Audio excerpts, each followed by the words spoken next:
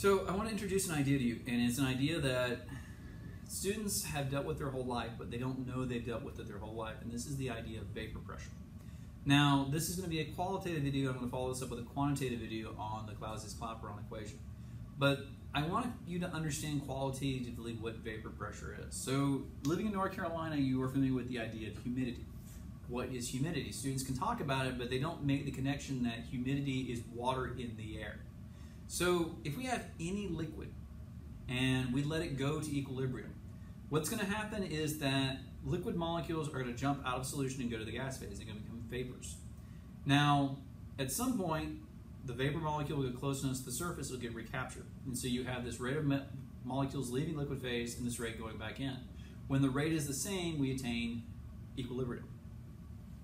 Now, there is an ideal pressure because at this pressure, the number of gas phase molecules is going to be balanced out such that the number that go in equal the number that come back out.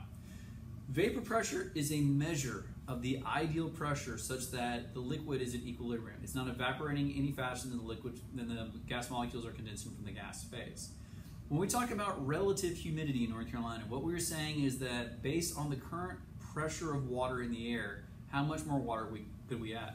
So if we're at 100% relative humidity, the air is saturated with water. So we have the ideal pressure of water in the gas phase such that the amount that evaporates is equal to the amount that condenses back out.